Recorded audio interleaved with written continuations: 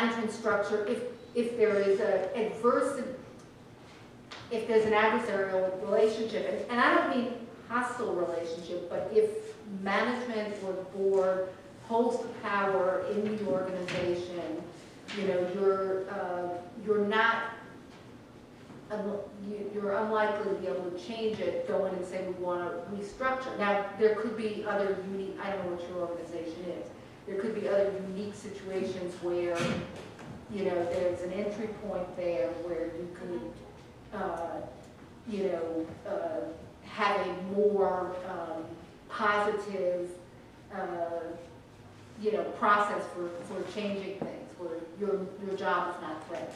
You know, ask yourself whether you're afraid of getting fired in this process, and that tells you something about whether you need a union or whether you can change the organization as a structure.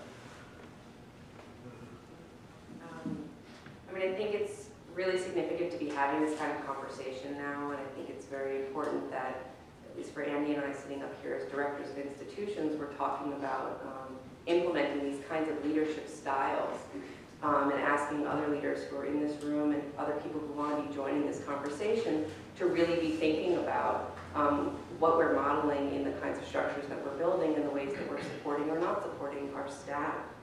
So I think part of it is a leadership question, Naomi, and I also think that one question that I bring to myself all the time is about the scale of our work, right? So if there's only enough money to pay employees, if my base at PFP is full-time 50,000, that's what there is to pay employees. How much does that calculate out per hour? It's not okay for anybody on my staff, or it's not okay for me to ask my staff to work more than 35 hours a week at that rate. And if my staff can't get that work done, then they're doing too much work. And we need to recognize that. And I think that as an institution, at least for me, the only thing I can do, so individuals can make different choices, and as workers, they can choose to do what they want. I'm not gonna, you know, work on that part yet. But what I can do is set an example, and I can also create a expectation that the work gets done within that time. In terms of promotions, in terms of advancement in any way, and one of the things we think about is how do we help people scale back as a way to gain promotion, right? So at that same salary, do you work a day less? And if so, the work has to be scaled that way, which means it has to be planned for in that way, which means the expectations of the production of the institution, whatever our measures of success are, our measures of impact, need to shift. And so it's very intricate in planning, but as a leader, I'm completely committed to that. You asked a lot of different parts. Another thing I just wanted to respond to, no, it's great, is about board. For me, one of the ways that I tried to make change on our board had to do with, and Andy mentioned this too, is having the staff have relationships with our board members. And not only so that the board members see the staff members as part of the institution and as individuals, that they develop relationships to our programming and to our people in that kind of way. So really having the staff have a critical role on the board. One of the simple and playful ways that I've done that is ask the staff member to come to a board meeting and just say, what's something wonderful that, by your own measure, that you were able to complete this quarter as a staff member of the Folklore Project. And then use that as a beginning of a conversation for the staff member creatively. And one staff member led the board through a Cambodian line dance, and then we had a discussion about something completely different from that, just to let them use that as a way to introduce themselves and their values to the board as well. And I think that that's also helped to create a relationship between the board and what's happening on the staff. Just some responses. Yeah, I think what you said regarding, I hadn't thought about it this way, but what you said about sort of making a point and standing as an example, I think is, for other people, is real key. Because, what Selina pointed out earlier is that we took advantage of transitions at our institutions, and we were the kind of people who wanted to share power. That's really what it came down to. So we're inclined in a certain way, had an opportunity to execute something. And if it weren't for that, I might not be working in the folklife center anymore. I don't know what I'd be doing, but the board issue is an interesting one, and that has a lot to do. It's a related component.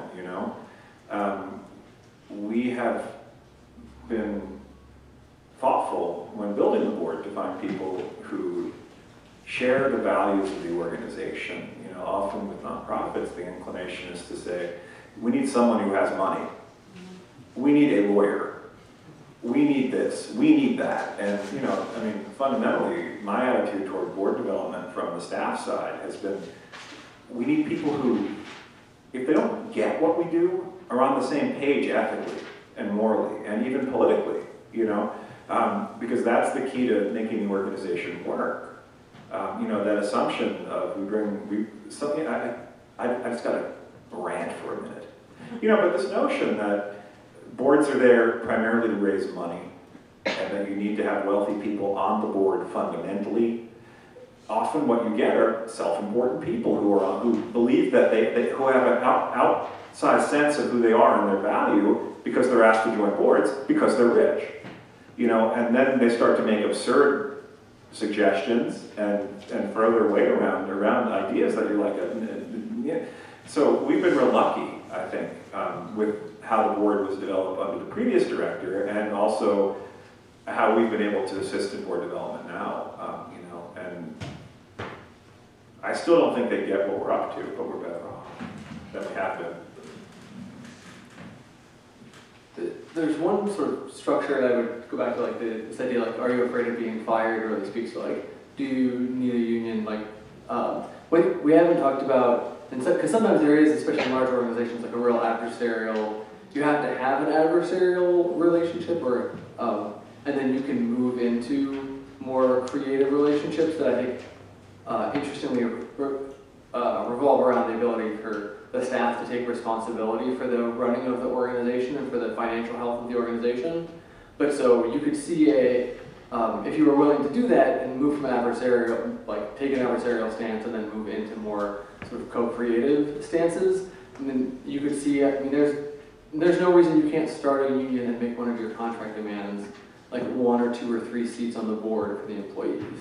It's an entirely, I think traditionally unionism has steered away from the idea that we're going to really engage with management in a real conversation about what's necessary and how we can all make this organization work well together. And the other structure for doing that has been relatively well explored is a labor management committee, where it's not the board, but where the union and labor sits down with the managers and says, so we've got this problem, how do we solve it? And that might mean suspending the contract for this, or suspending XYZ paragraphs of the contract for this one division so that we can solve this problem together. But you can have this sort of co-creative conversation that has worked well in some places, but you have to put real effort into it. And if you don't put real effort into it and trust each other, they tend to wither or go badly.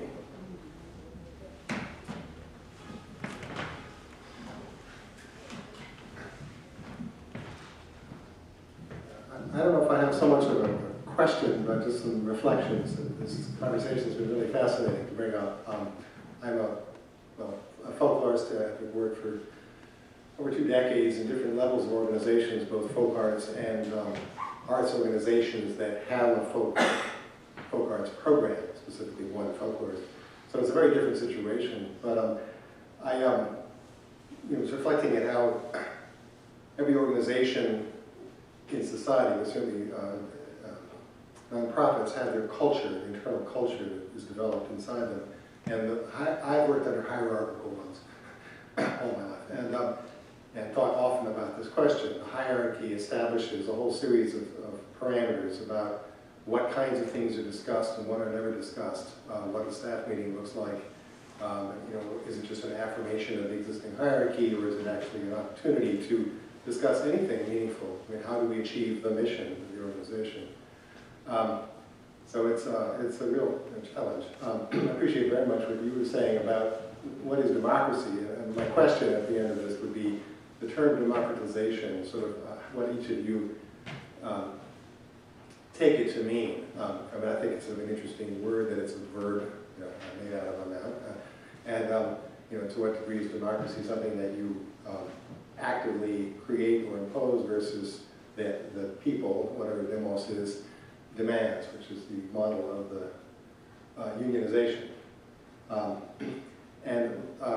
So that's sort of the question. And the other part is I'm a board member of the New York Folklore Society, under whose auspices this event is happening. And I just want to make a little plug that it is traditionally, from its founding, a membership organization. And on the board, we've been struggling for a couple of years with the question of what does that mean for it to be a membership organization, and can it survive doing that with a membership that is much, much smaller than it was originally?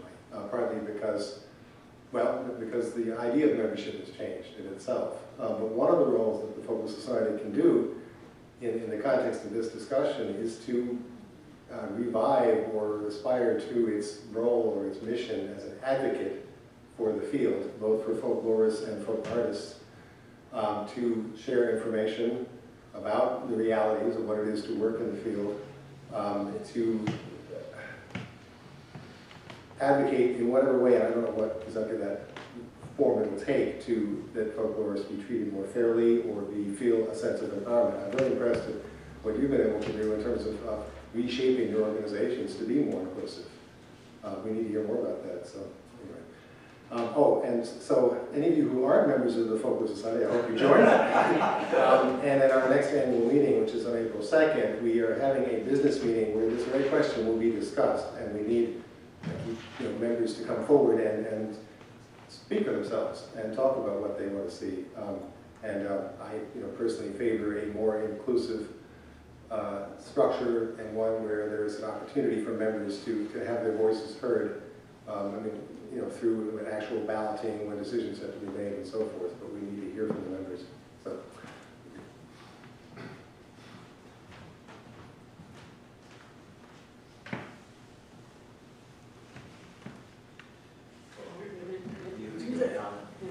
I feel like what's always struck me about worker cooperatives is the extent to which actual democracy just does not feel that good or that interesting. Which is where an actual democracy is in the sense is like that sort of that ability to vote every year, every 4 years, and hold people accountable through that mechanism. Like it's not that interesting.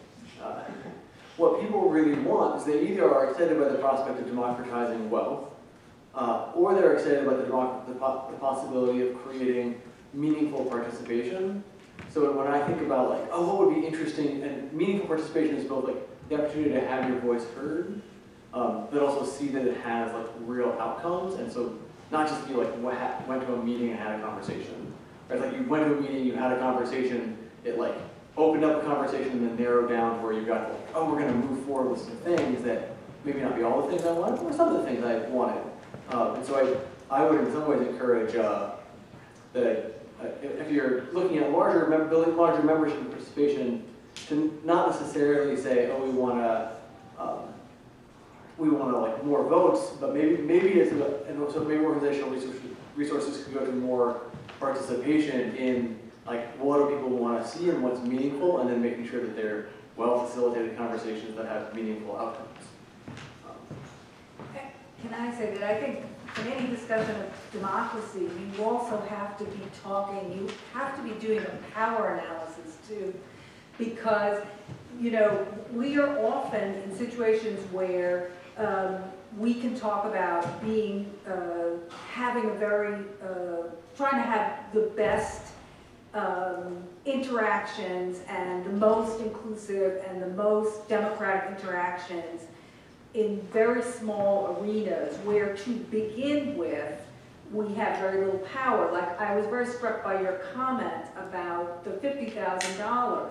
You're trying to run this, you're trying to have this organization be as just and as democratic as possible. But the reality is, your organization is starved for resources.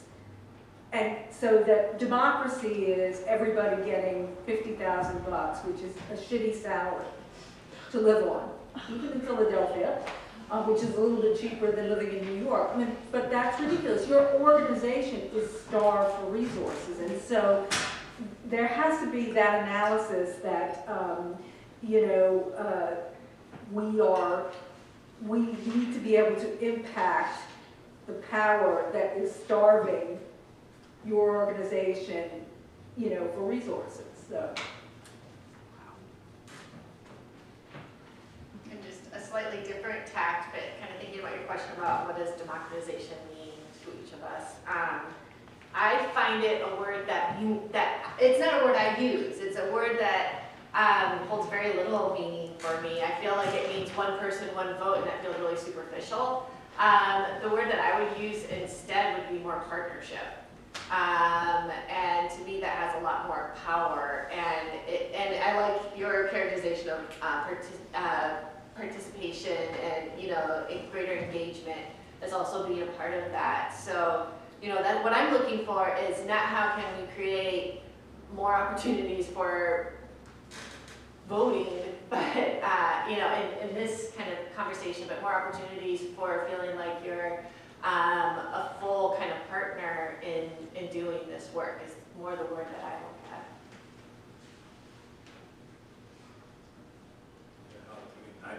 at.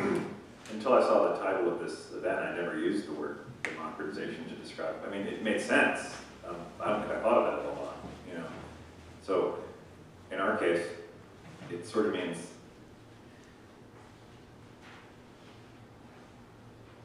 I guess I'm trying to find a way to characterize it, and unfortunately, the Dead Kennedy song is what comes to mind, But, but it's the idea here that freedom is, we're talking about freedom, to act within the confines of our organization, and that responsibility goes hand in hand with that freedom, so that everybody has a stake in the things that make the organization function.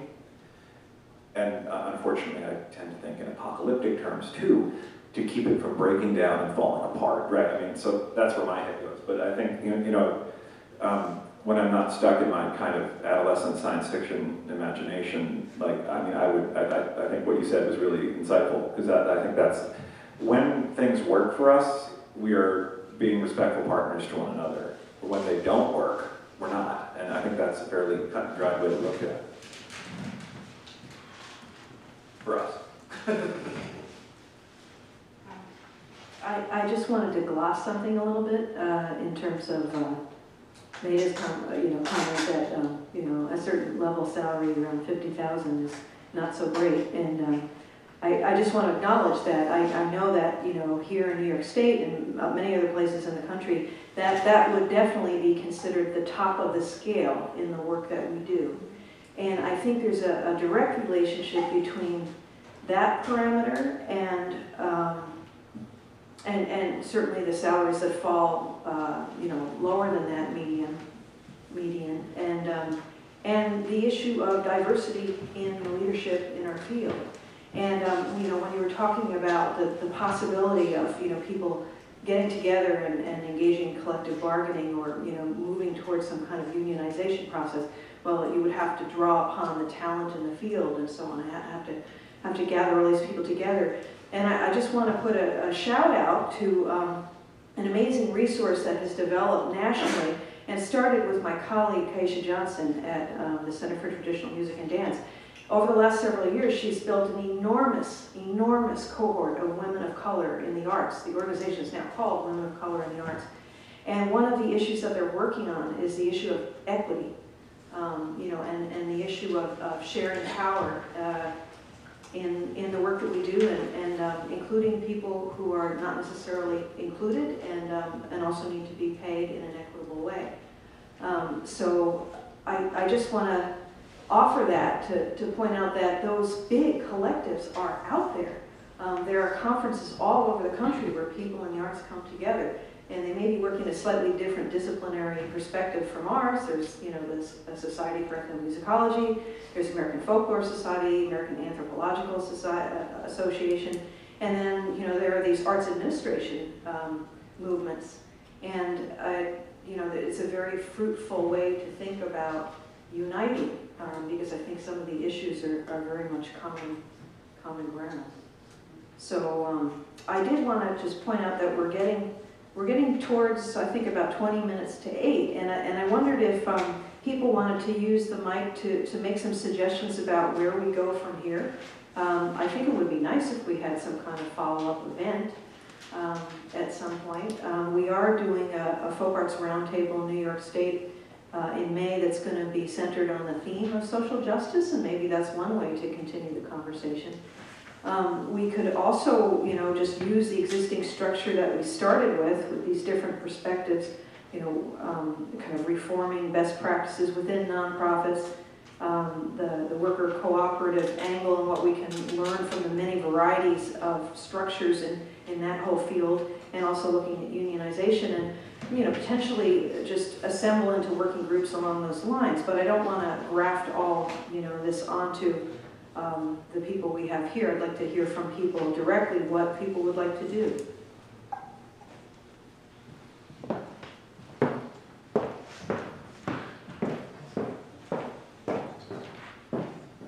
Well, without making a direct suggestion, I want to say that I think that one of the most important ways of moving forward is for existing organizations to support change as it happens within organizations. So that as you restructure, that other organizations looking in, like the New Folklore Society, if they can support you in any of that. Because one of the things I've found working in arts and culture is that as you try to innovate structure or programming or anything, that you come against often larger established organizations that have huge amounts of resistance to change. And so if we can support the organizations that are starting to find ways to change, then that is the best way to motivate more change. And I think that's incredibly important. And you know, as somebody who's battled with boards and of various sizes, there's nothing like support from your peers and your colleagues, and yeah. Yeah, and I mean, I'd add something to that, which is sort of where Lisa started, which is this idea of working to reframe what we mean by leadership in the context of our field. I mean, that to me is the crucial bit, and you know, I don't know how we do that. I leave that to Lisa. But yeah, that's I think that's part of the question, though, too. I mean, we found a profoundly powerful, it was profoundly powerful to work together in this working group because of the kinds of questions we were asking and the work that we were doing, but at the same time, it was hard to make it visible. So, like, I'm thinking about what you were just saying, and it's been hard for us to report back on it effectively because it was so, and so much of this work feels really personal, maybe a little idiosyncratic to each of our organizations, our personal work stories, where we're at. But at the same time, and we don't want to say, this is what you should do, you know, because that feels just as yucky as, you know, some of this other stuff. So how do we better share? How do we better make visible? How do we share models? How do we kind of keep this a dynamic, kind of open conversation, embracing new models of leadership? I mean, those are some of the questions that I have. And how do we continue to embrace people outside our field who have perspectives on this sort of thing, like you guys? It's been great hearing new voices. Having you guys.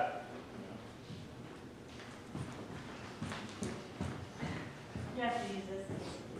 So I'm Ellen McHale at the New York Folklore Society, and I just wanted to say that we did receive support for this from the American Folklore Society, and there's going to be a public report on what was said. So back to your question about, you know, getting the word out, it will be posted on the American Folklore Society website, the proceedings from today.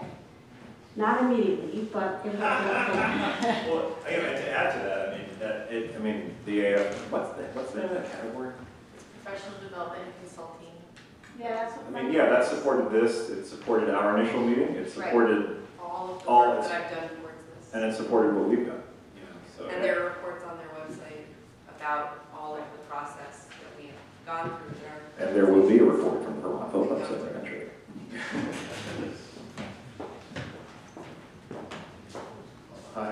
Mr. Wilson. I just have a small comment, which is I think if you want to make this kind of a meeting productive, you should take advantage of your own experience, which was small groups talking ideas together. Because in a meeting like this, I'm sitting, have all sorts of thoughts, but I really can't express them. But talking to Chris and someone else, in 10 seconds we exchange some interesting views. So that's what I would suggest. And I think in almost every area, like adequate resources at this point exist. It sounds like there's both interest institutionally, and then there's this pretty broad network of people thinking about building democracy and participation almost everywhere. I can't say enough about Aorta. I think I'll join everyone else in endorsing them as a organizational resource. And additionally, I'll also say the Democracy at Work Institute is a great resource if you're interested in building worker cooperative structures. And then, but I do think the thing that does sort of the idea that democratization has to be happening inside of organizations, but also like in our broader economy. And I think that's maybe is the area to me for future inquiry, or more inquiry, and I don't think it needs a working group or anything, but because it's like our economy is so deeply broken, and it won't fix itself through the political process at this point. We have to draw on like the folk and the folk resources, and it's just striking to me how often the folk own and control resources that we don't use effectively. This building is in many ways controlled by the arts organizations, and it's not used in any way that's like political, which seems odd to say that it should be, but it's worth thinking about like how buildings like this, like the Society for Ethical Culture that owns a huge building up on Central Park, how do those types of resources, how does the Amalgamated Bank, right, which the unions own, literally like in New York City, the unions own an intense amount of resources, huge amounts of money in benefit funds and a whole bank all for them. And it's amazing, how do we build how do we bring more resources into this economy, into the folk arts economy, into the arts economy, in ways that are rewarding to all sort of involved economically, but also that start to shift the available funding. And maybe the question I didn't ask earlier that I wanted to hear about was if people do any funder education around democracy. Like, because that's the other way we can shift resources, so we can say, oh, like, it's easier to democratize things and have a more fair workplace when your funders demand that it's a fair workplace. And so doing funder education, I just wonder if anyone's done that. Or when your board does. I mean, Our board chair is very active in a Vermont organization called Vermont Businesses for Social Responsibility, so we can go to the table with her and say, we think it's important for part-time people to have access to at least proportional paid time off, and she'll say, great. So that, and that's part of board, that's board management. That's creating a board that works.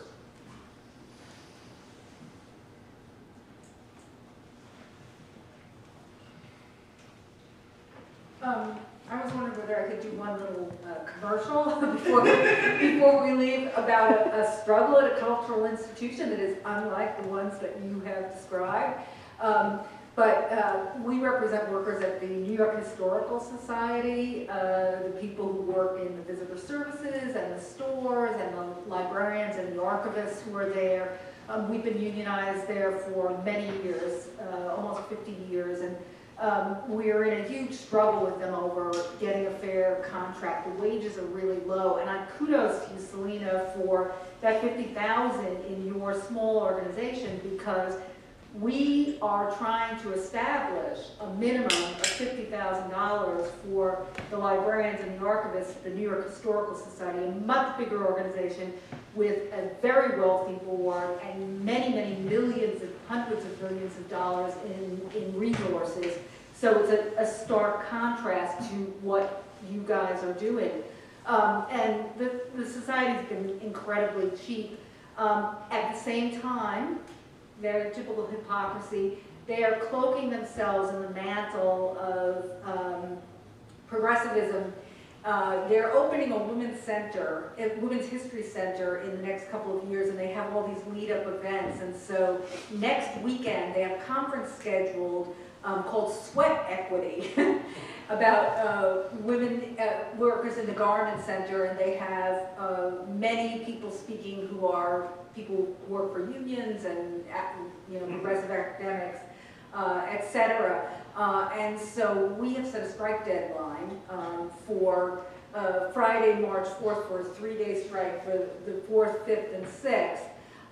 We expect that that conference would not be able to go forward because there are so many people who would just not cross a picket line. They may leave us out there, though, and refuse to settle the contract, and we have to go on strike. So just wanted to do a commercial for our picket lines at the New York Historical Society next weekend. They will be fun picket lines and good picket lines and many good comrades to talk to. So since we were at this event, I had to do that commercial. Thanks.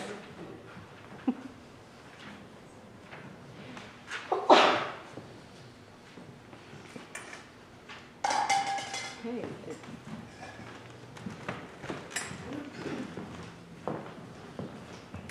So I'm getting a sense that we've reached a kind of an organic stopping point. I would like to just suggest that somehow we stay in contact with each other to figure out what the next steps are, and that I don't think I'm speaking inaccurately for folks to say that I think there's a commitment here to some of these issues, and that we want to keep talking about them, if not find a way to act on them. So with just another thank you to the New York Folklore Society for and another thank you to the American Folklore Society for supporting us. For those who are tuning in to this video, which is going to appear on nyfolklore.org fairly shortly, we encourage an ongoing national conversation, and comments can be posted to the event page, or we'll find other ways to tweet them and to get them around on social media, so that when we have another event, the word will be out there and we can keep the conversation and the action going. So thank you all for attending, and thank you to our